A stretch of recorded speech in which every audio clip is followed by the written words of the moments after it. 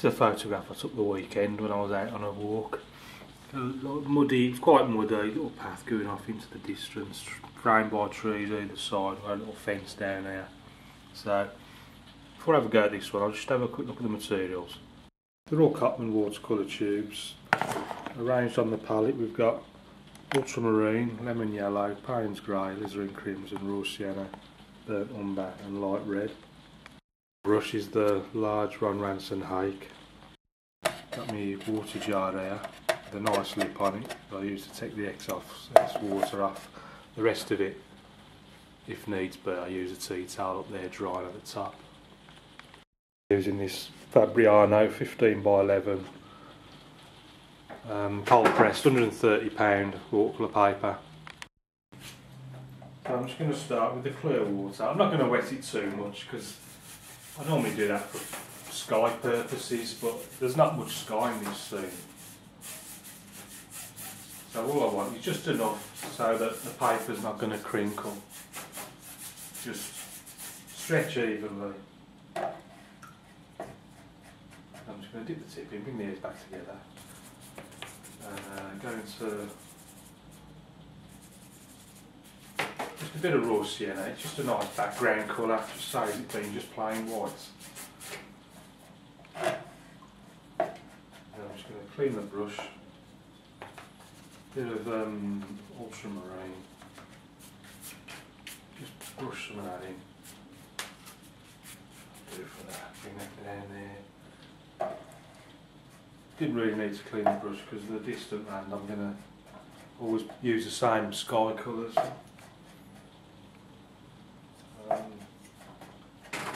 Now the paper's already wet,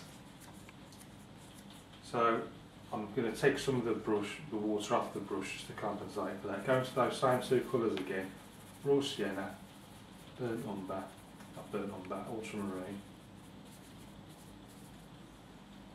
Let's just pop in just a little bit of distant land here, just sort of lightly plant that in. And then just do the furthest trees, something like that. Can't really see much on that side yet.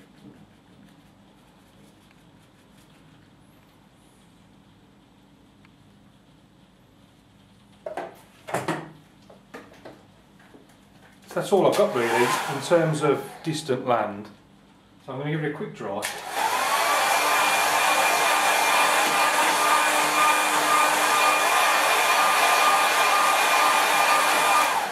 It doesn't have to be bone dry, just drier than it was, so that the next layer goes on a little bit thicker, a little bit stronger in tone.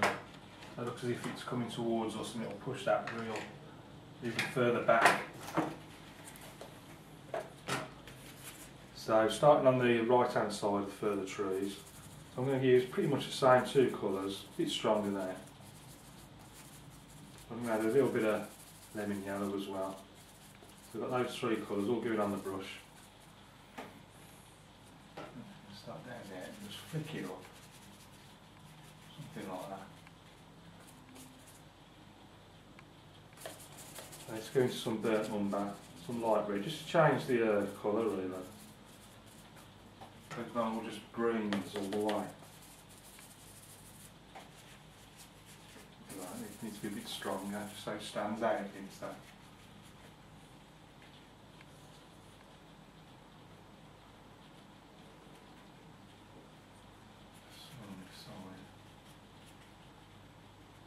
Don't want to cover up where the path's going.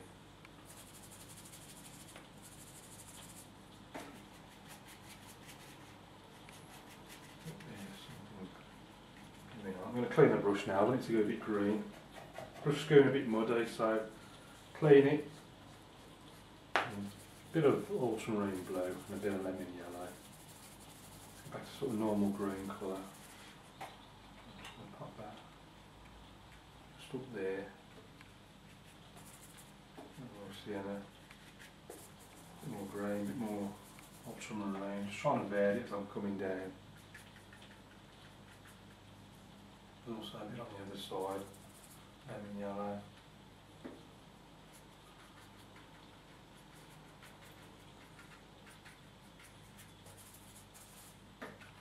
bit of blue, just to vary the grey, makes it some deeper colour.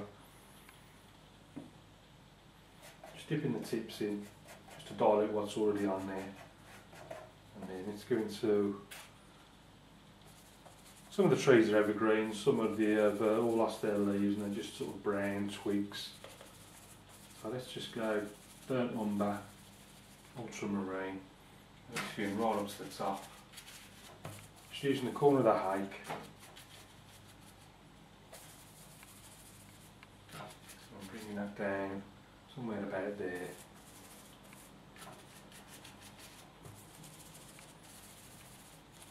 Don't want much water on the brush, I want this nice and thick.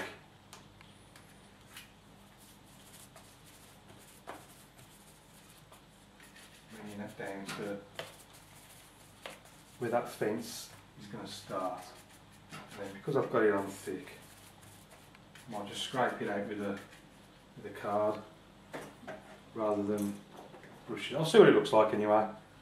So it starts about there, so let's just pull it out, make it like a fence shape. There's another one down there.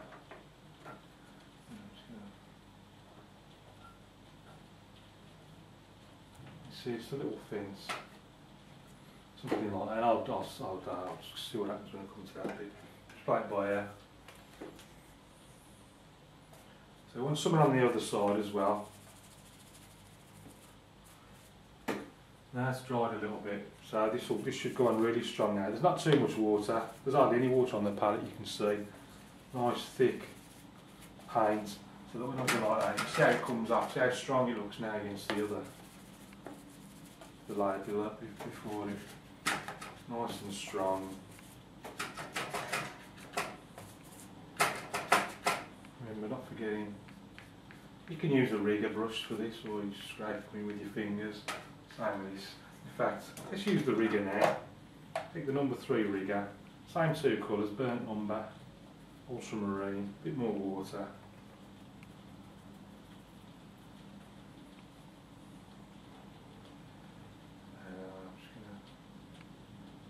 Just a few branches, twigs here and there.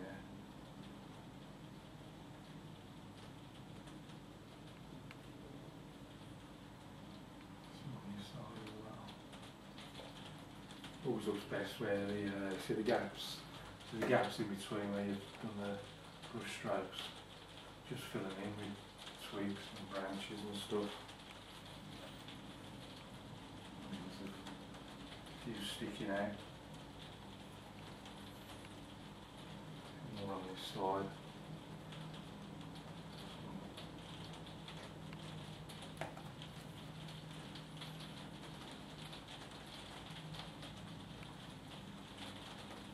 Don't hold it like a pen, hold it quite far up the handle, and then just sort of flick them all over the place. You need a bit of water, because it's the complete opposite to the hake. It doesn't hold much water, this brush, and it will run out pretty quick.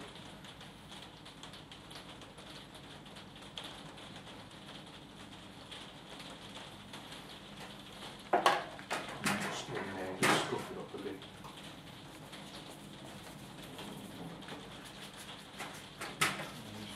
Corner. Just trying to shape it something like what it's going to look like. Giving it a big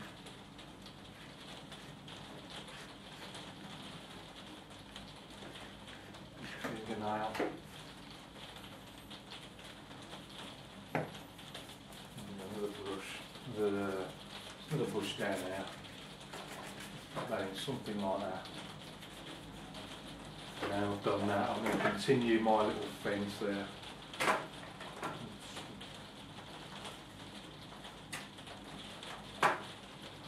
Just give it off like that.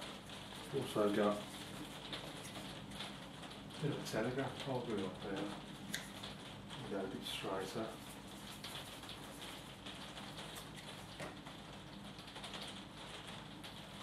In fact, this isn't really.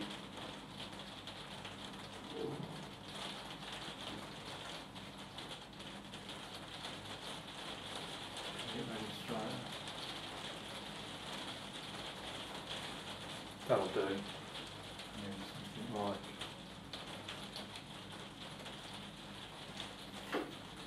Here's that telegraph pole.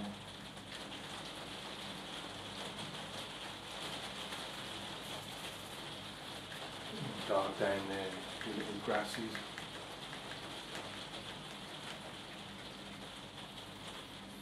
Right, let's switch back to the green. That's enough dark tones for now. Back to the green, let's just go lemon yellow. Just straight lemon yellow, I'm even going to use another colour. Just pushing some bit of grass along there, so let's just push that in. Some there between the fences as well. And there's some on the side, bring that down.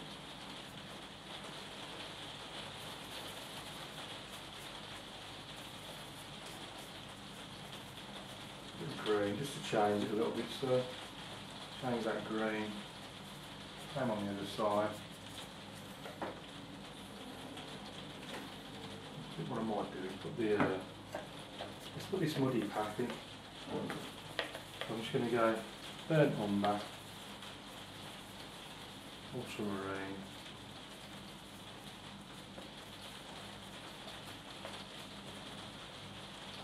sort of start burning.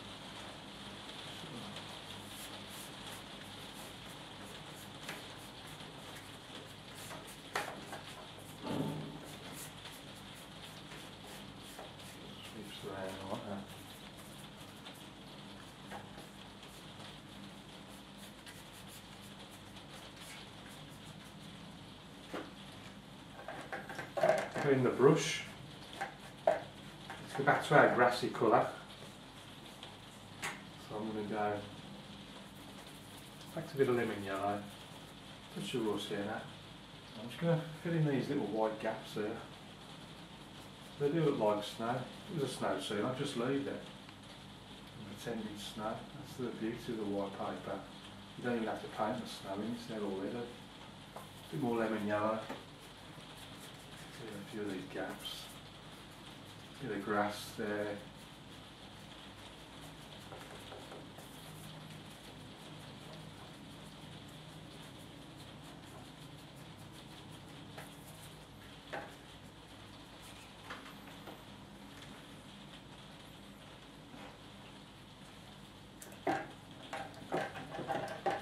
Right. I might just put a little figure, just walking off into the distance. So let's just pull this tight, just to make sure it's flat.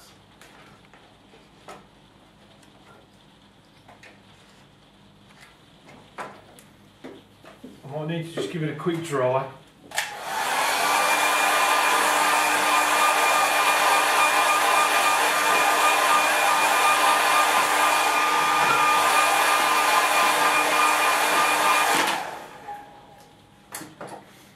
Back to the rigger brush.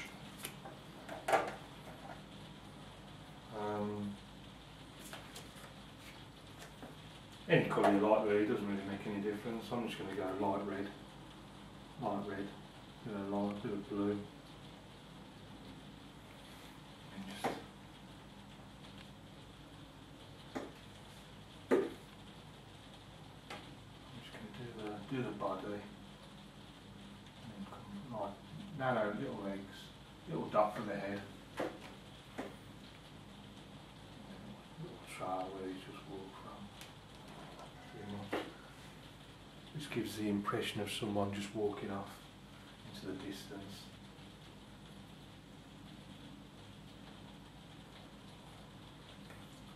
We'd have a couple of birds as well. A couple of birds just flying around.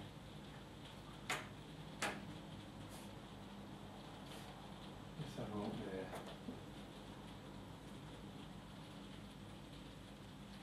And then finish off with your signature. I'm just going to put my name down in this corner and call that one done. So let's have a closer look at it. This is our finished painting. So if we just look at the photograph again, so I haven't changed too much around really. I've kept the composition pretty much the same really. I put in very simply using raw sienna and ultramarine. Use the same two colours for the most distant trees, and then they've got stronger and stronger tones as they've come closer to us. These trees, we've got a combination of just using fingernails for the twigs and also a bit of rigger work. Put a few more in with the brush. Same on the other side, just scrape these in with the fingernail and use the rigger just to do a few more here and there, just give the impression of these twigs all around.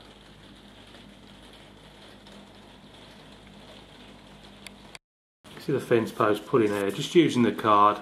The paint will have to be at least half dry. If you do it while it's still wet, it'll just fill back in. Obviously if you leave it too late and it's dry, it won't scrape off at all. It just gives a nice impression of the fence. Put in very simple way of doing it. Then we've got our muddy path that just sort of winds its way around up to a little figure who's walking off into the distance, into the trees. What I've done differently, see where it's really muddy here in the photograph.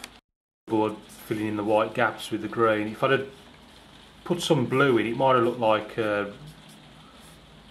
water reflecting the colour of the sky. Just put in little puddles.